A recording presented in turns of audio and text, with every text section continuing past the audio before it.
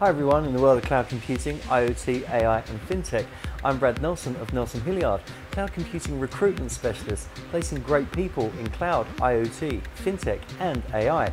Here are a few news highlights from this week in the fast-moving world of cloud computing, and thank you all for your support on social media about last week's news, and watch out for the new weekly cloud computing shows with myself and David Linthicum, who is the world's #1 cloud industry expert and internationally recognized cloud computing thought leader.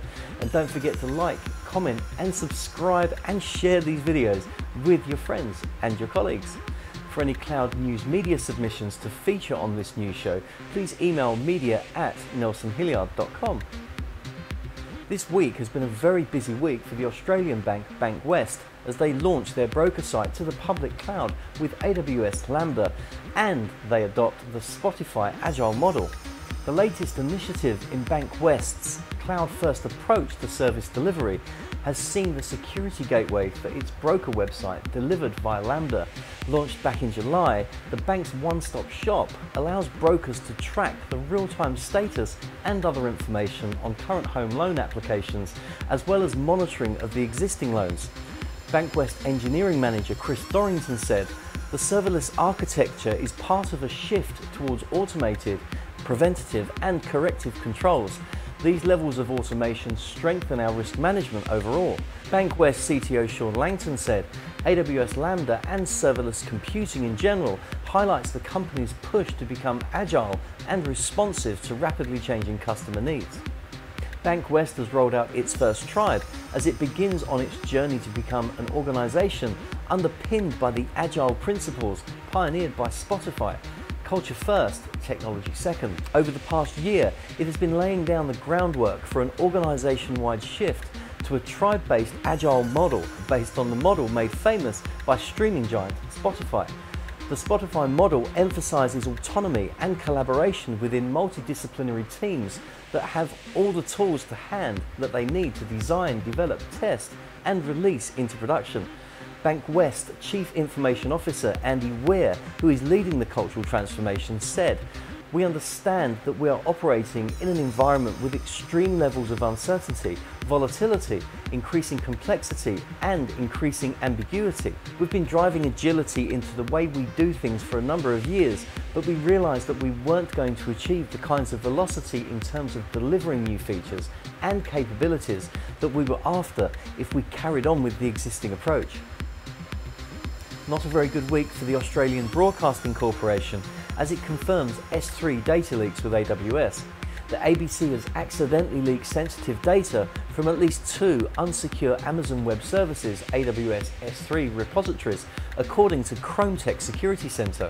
Chrometech CIO Bob Diachenko wrote in a blog post that the security firm discovered a trove of data connected to ABC Commercial, the broadcaster's commercial arm that looks after the marketing and retailing of ABC products and services worldwide, after conducting an online search for poorly set up cloud computing sites.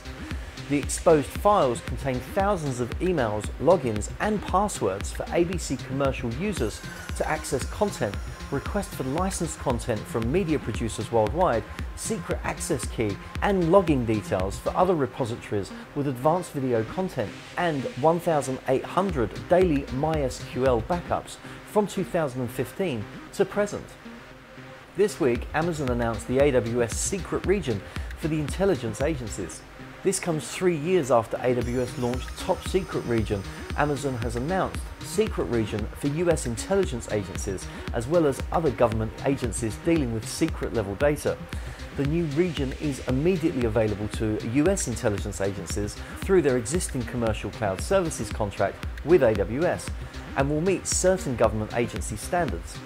John Edwards, CIO of the CIA, said in a statement, "The AWS secret region is a key component of the Intel community's multi-fabric cloud strategy. It will have the same material impact on the IC at the secret level that the C2S has at top secret." This week, Macquarie Telecom made a 17.9 million Australian dollar bid to acquire the company Bulletproof. In a statement issued to the Australian Securities Exchange on Tuesday night, Macquarie, through its cloud services subsidiary, outlined its plan to obtain the remaining 83.89% of Bulletproof shares that it does not currently own. The company is expected to be a strategic fit for Macquarie. CEO David Tudhope highlighted that integration of Bulletproof will allow customers to access a full set of cloud options for co-location, private cloud and public cloud. Macquarie Telecom's managed cloud service was initially given the security tick by the ASD in May 2015, making it the first Australian cloud provider to be listed on the federal government's certified list. This week, the secret is out. Uber has been hacked a year ago. According to a Bloomberg report, hackers stole names, email addresses and phone numbers of 57 million riders around the world in a breach dating back to October 2016. More than 7 million drivers' data was also stolen, including over 600,000 drivers' license records. Trip records, location data, social security numbers were not stolen in the breach, the company said. Instead of alerting users of the breach, the company paid the hackers $100,000 to delete the data and to keep the details of the breach quiet. According to Bloomberg, 2 hackers broke into the private GitHub repo that's used by Uber software engineers and were able to gain access to an Amazon Web Services account that handled and controlled tasks by ride-sharing service. The hackers found an abundance of rider and driver data, downloaded it and reportedly emailed the company demanding money. I'm Brad Nelson of Nelson Hilliard, cloud computing recruitment specialist, placing great people in cloud, IoT, fintech and AI. I hope you enjoyed watching this week's cloud computing news. Remember to like, subscribe, comment and share this video with your friends and with your colleagues. You can also connect with me on LinkedIn and find us on Facebook, Twitter, and remember to check out the latest cloud computing shows with myself and David Linthicum. Until next week, be good, be safe and keep our clouds secure.